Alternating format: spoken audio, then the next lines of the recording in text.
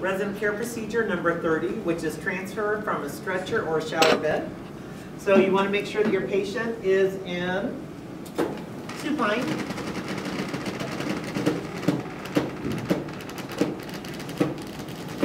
You also want to make sure that the one that you are transferring from is at the same height or slightly above the one you're transferring to.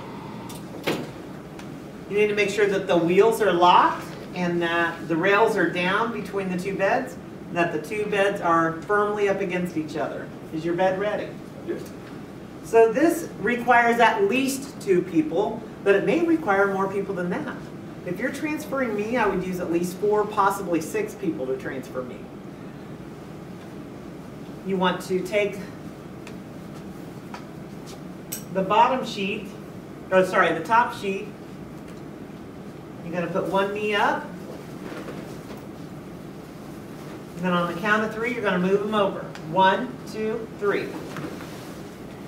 One more time. 1, 2, 3. You want to be sure and put the rails up and transport them to where you're taking them to. Thank you.